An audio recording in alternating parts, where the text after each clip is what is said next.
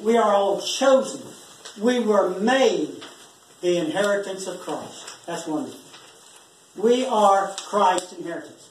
Both ideas are true. We are Christ's inheritance as He is ours.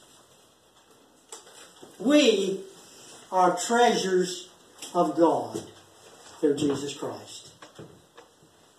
And Jesus is the pearl of great price that we seek. He is our treasure. In Him, Christ is the center of God's plan. Only in Christ is there a meaningful future. Only living for Jesus gives meaning to life. We are all redeemed to be the praise of God's glory, or otherwise to be the display of His character. And finally this morning, we're sealed by the Holy Spirit. Now for us, we don't understand all of this as they did back yonder. Other than the best way we can say it is, when you get 5 pounds of flour, or is it 4 pounds now? I know they've raised prices. But whatever it says on that, that flour bag is sealed. And it says to you, this flour bag has all it's supposed to be. You don't have flour and cornmeal. You just have flour.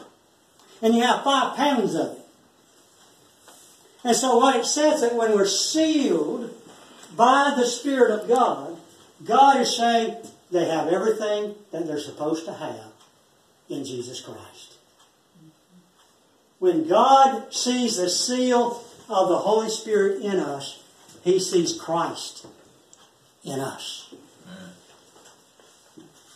He says, in whom you also trusted. The time of our sealing by the Holy Spirit coincides with the time of our believing. When we believed in Jesus Christ, we were sealed by the earnest of the Spirit. In Paul's day, a seal denoted ownership and security.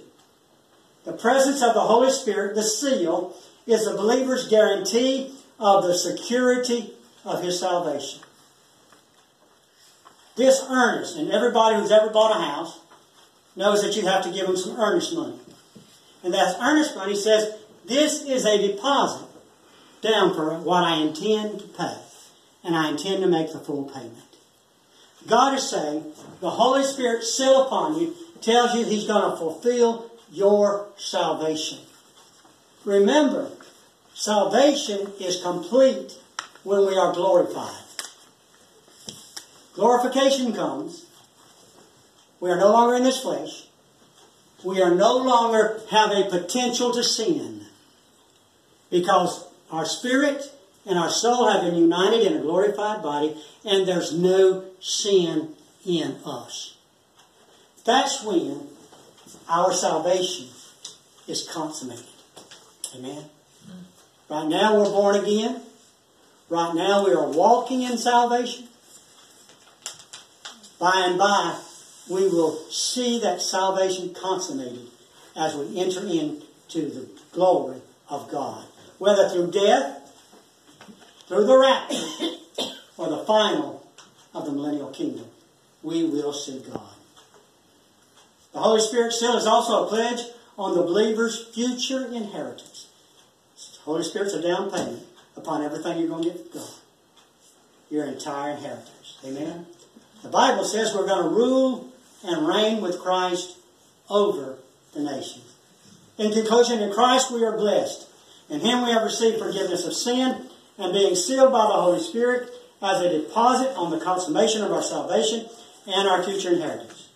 We, both Jew and Gentile, have been united as one in Jesus Christ. All that God bestowed on the Jews is now bestowed on us, the Gentiles. So our brother comes and I